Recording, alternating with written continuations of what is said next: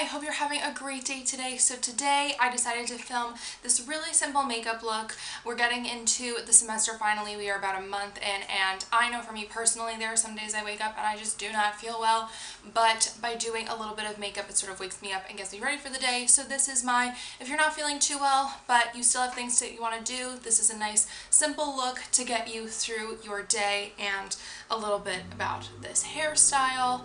I hope you enjoyed this video, so let's just get right into it. So you know those mornings when you wake up and you just do not feel well? Yeah, that's how I've been feeling recently.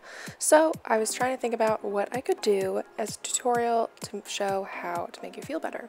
And this is what I came up with. So starting off, I have my giant mug of tea because this always makes me feel better in the morning. And this happened to be peppermint tea, so it was amazing.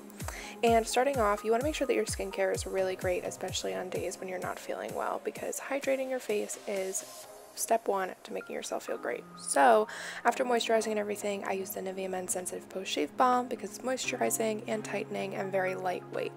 Now going in, I'm mixing two foundations. This is the Essence Naked Weightless essentially, and then the Rimmel London Match Perfection.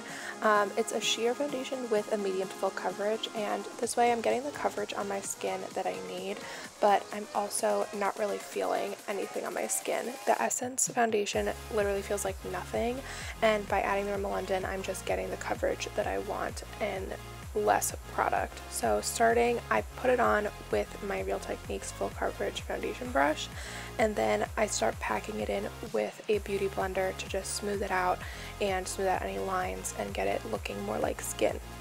Moving on to concealer, of course I'm using the NYX HD concealer, and starting off I'm using the shade 01. This is the shade closest to my skin, so I'm using this under my eyes, on any spots that I have around my nose to cover redness, and this is the covering foundation. So anywhere that I have imperfections that I want to cover, this is what I'm using.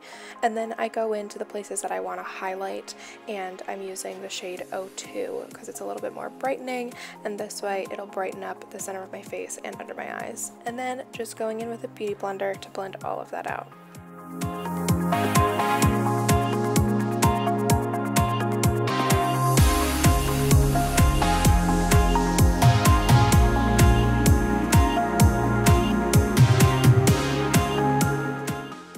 And then we're going to set the under eyes. So I'm taking my Airspun loose powder, and rather than baking under the eyes, I'm more going to take that powder and really set my under eyes. So making sure that I'm getting that powder nice and smooth over any areas that crease, and this is just going to brighten the under eye and set it so that it doesn't crease as well.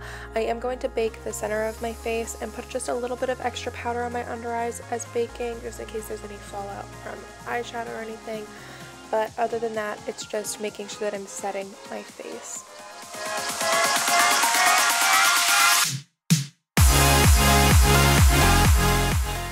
And now for brows, so that I do a little bit of a softer look, I'm going to be taking eyeshadow from this Wet n Wild eyeshadow palette. I'm taking these two matte colors that I'm pointing to, and I'm taking them on this angled brush by Morphe. I believe it is a 35B. I will double check for you. Sorry, I'm yawning.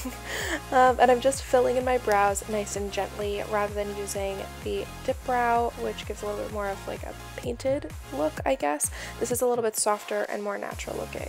And I'm not doing anything too crazy on the eyes. I just want to set my eyes because I did put concealer on there. So I'm just taking this white ivory shade and putting that all over my lid up to my brow bone. And now to brush away the bake, I'm just taking the lighter shade in my Wet n Wild contouring duo, and this is a setting powder, essentially, a highlighting powder, and it helps brush away the bake. I like to use it for a lot of different things. I think it works really well because it is pretty much the same color as my skin. I do try and keep it to the highlighting areas though, because it is technically a highlighting powder, so to speak. Moving on to eyeliner, I'm taking the Too Faced sketch marker that comes in the NikkieTutorials Power of Makeup collection, and I don't know, there's just something about a wing that does make me feel a little bit better, maybe because it feels like I'm doing a glam look, even though I'm not feeling so glam on the inside. So I just gave myself a little baby wing, and I think I managed to get it all on camera, so I'm pretty proud of myself.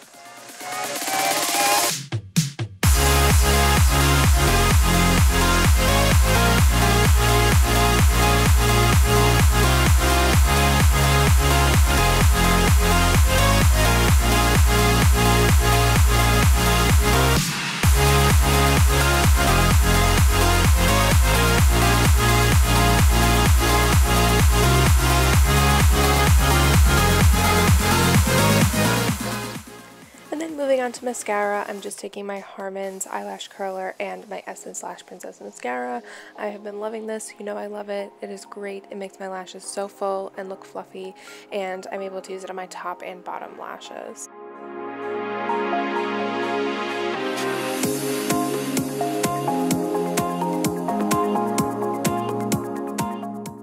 Now I don't really want to contour my face today, so I'm just taking this big Kabuki brush by Dior and my Wet n Wild contouring duo, and I'm just going to use this to warm up my face and give it a little bit more of dimension.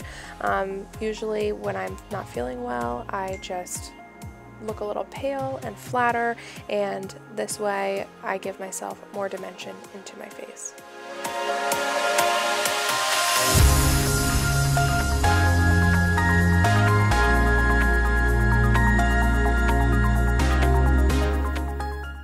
And then for blush, I want to go in with a little bit more of a natural color, so using my Morphe 9B blush palette, I'm mixing these two shades. I'm putting the darker one on my brush first and then the lighter one, and I'm keeping this mainly towards the backs of my cheeks, and then just putting a little bit on the apples of my cheeks to give myself a little bit more color and dimension as well.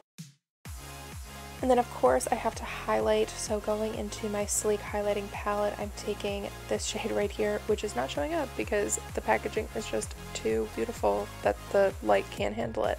I believe it's called Eclipse, and it's this warmish icy highlight. I'm not exactly sure how to explain it, but it's just really beautiful, and I don't feel like it's too intense.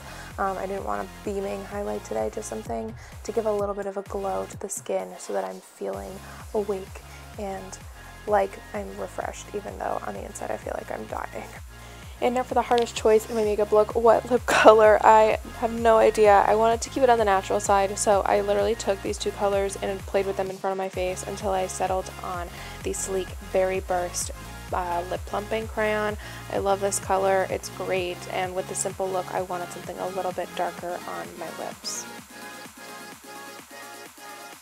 And now for hair, I wasn't sure what I wanted to do. I thought I might have wanted to put it up in a bun, but then I decided I didn't really like how that looked, so I just decided to go for a half up, half down, with the half up part really high and bouncy, so to give myself a little bit of height in my hair and make me feel a little bit more awake.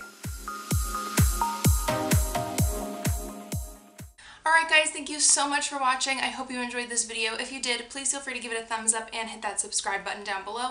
Also down below is my social media, so go ahead and follow me on my Instagram and my Twitter. I upload every Wednesday and Sunday, and now that we're getting into October for Halloween, I will hopefully be keeping my uploads twice a week, and I might have a couple bonus videos in there too, so make sure you're subscribed so you get those notifications. I hope you have a great day, and I'll see you soon. Bye!